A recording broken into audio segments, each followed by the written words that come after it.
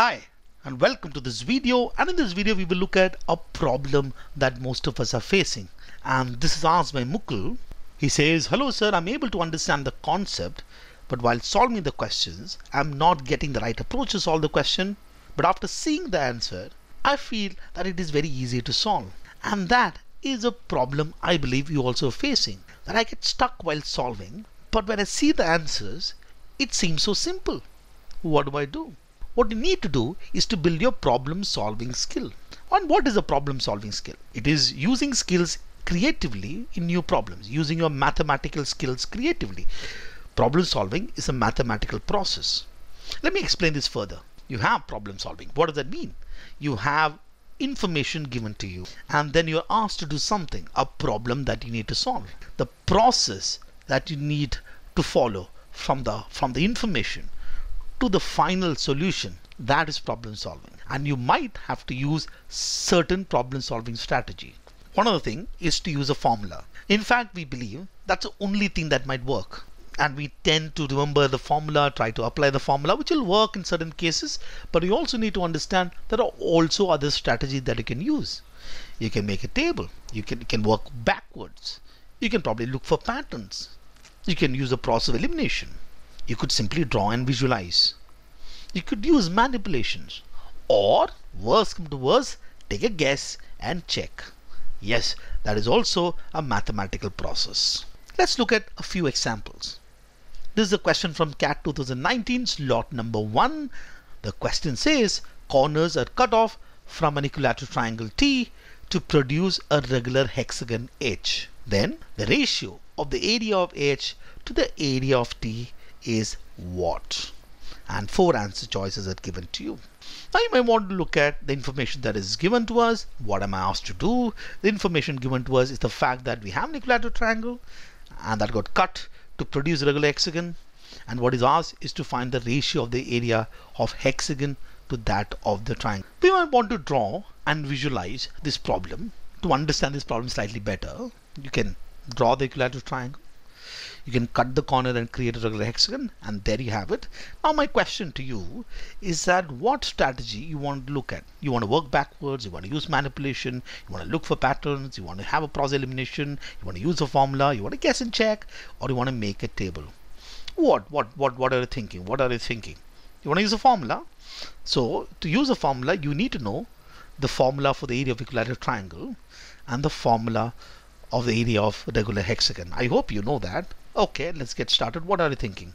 Okay, you're going to look at that particular triangle on top and say the side is A. That's an equilateral triangle as well.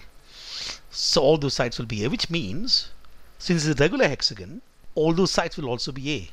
So now you're looking at this problem that we have the triangle, the bigger triangle has got a side 3A and a regular hexagon of side A. Okay, great. And this is what we are asked to do. Area of the regular hexagon with side A divided by area of equilateral triangle with side 3A. If you know the formula, you will apply the formula. Area of regular hexagon is 3 root 3 by 2 side square. Area of equilateral triangle is root 3 by 4 side square. Here the side for the equilateral triangle is 3A. So that you plug in there, and I believe that we can manipulate that a bit and cut the A square, cut the root 3 and cut 1 3 with 3 squared in the denominator. There's a 2 and 4. We can cut all that. We can eventually get 1 by 3 by 2. 1 by 3 by 2 would make it 2 by 3. Very good. But would you consider any of the other things that you want to use? Other problem solving strategies? What about guessing and checking? I mean, you are given 4 answer choices there and one of them is right, other 3 are wrong. Can I simply make a guess? So after all, you're looking at a ratio of area. So what do you think roughly from the figure? What do you think would be the percentage would be? Do you think it's going to be very close to 80%, or it's took something that is very close to about 60%? What do you think? If you look at the answer choices, answer choice number 1 is 5 is to 6, that is 5 by 6, which is 83%. 3 by 4, answer choice number 2 is 75%. 2 by 3 is 66.66%. 4 by 5 is 80%.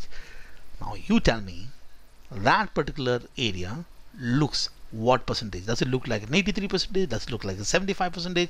Does it look like a 66.6%? Let's look at 80%. If you are a sensible human being, I'm thinking probably you'll pick that looks very close to about 2/3. Now I know that this is a very dangerous approach to do, okay, but you can take, sometimes you can take the risk, and that is also a mathematical process, by the way, and that is also a problem solving strategy to use. Okay, so you're not convinced, you're almost going what?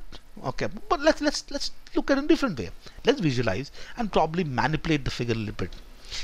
Can you think of looking at the hexagon and cutting down into smaller units? How about that? Now immediately you see something very interesting here. Triangles 1, 2, 3, 4, 5, 6, 7, 8, 9. All of them are of equal area. If that is the case, you see that the hexagon has got 6 of the small triangles and the big triangle has got all the 9 ones. Hexagon has got the triangle number 2, 3, 4, 6, 7 and 8. And the bigger triangle has got everything. So the ratio simply becomes 6:9, which is 2:3, and there is your answer. And you would see that there is not just one approach to arrive at the answer. So in problem solving, what you have is that you have all these 8 strategies that you can apply. When you look at a question, you want to look at what do you think is something that is a workable strategy to start with. You might start with one particular approach, you may not reach somewhere else, you might want to look at another approach, all that is fine, but you will eventually want to use one of these 8 strategies for solving a question. Let's look at this question from CAT 2004. Let's see what is that you want to use. We look at the information that is given. What am I asked to do? It says let y equal to 1 divided by 2 plus 1 by 3 plus 1 by 2 plus 1 by 3 plus, looks like infinite series. That's your y, and you just simply have to find the value of y. So what are you thinking? What are you thinking? You want to use manipulations, you want to guess and check, you want to do process elimination. Those are the things that you're thinking. Okay, let me know your thought process. What are you thinking first? You're saying that is less than 1, which is correct, right? So y equal to 1 divided by some value. 1 divided by some value has to be a value which should be less than 1. So your answer y must be less than 1. So you can say that any answer choice which is greater than 1 would be wrong. And I can see 2 values there. Answer choice number 1, root of 11 plus 3 divided by 2, that is definitely greater than 1.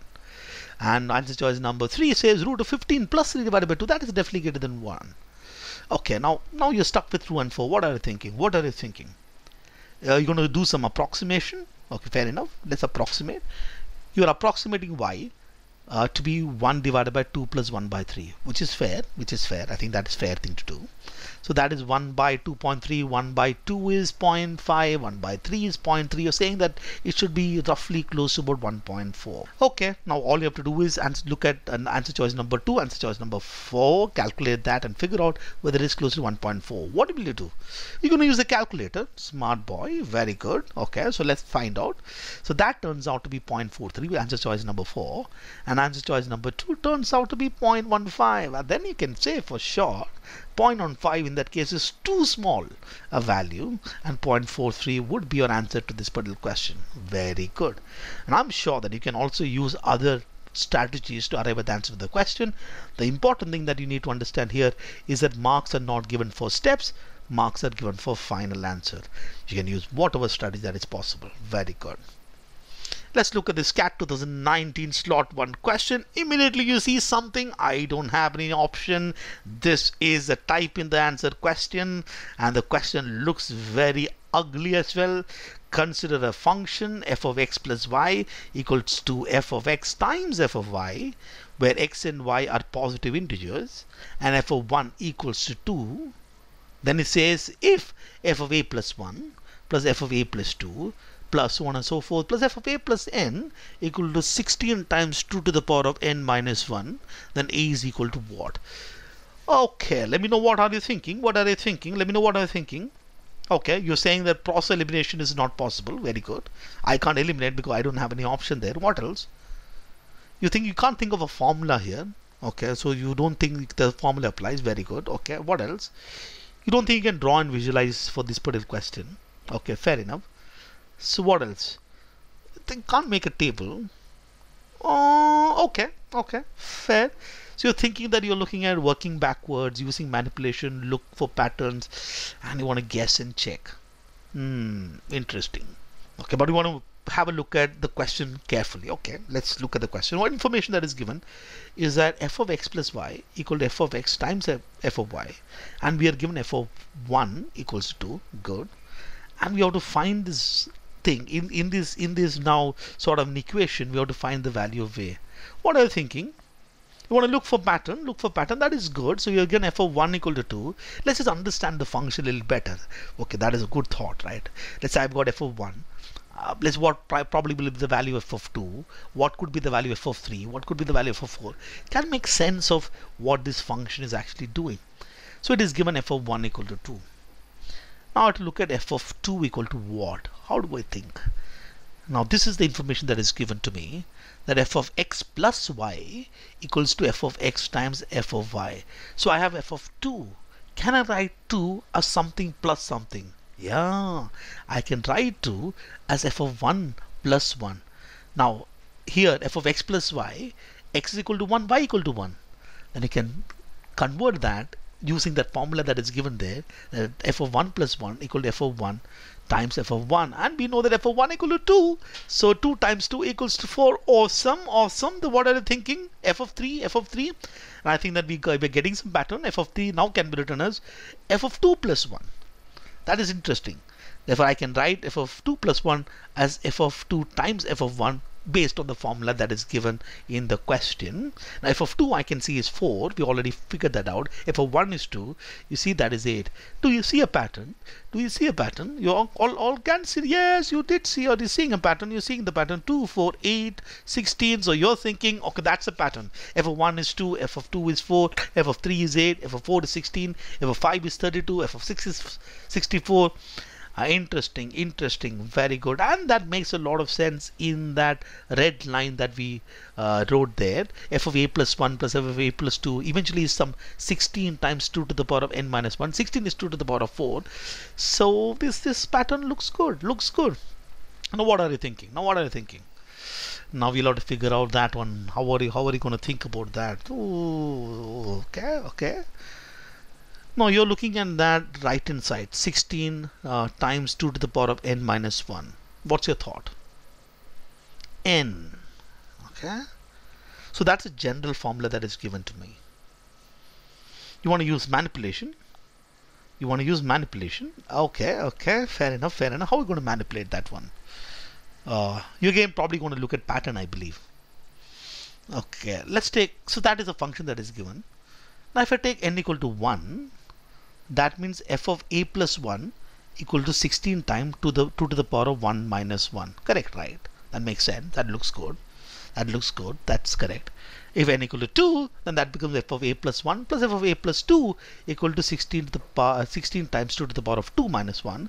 F of n equal to 3, f of a plus 1 plus f of a plus 2 plus f of a plus 3 equal to 6 to the power of 2 cube minus 1. And you are telling me that you will just use this particular specific value.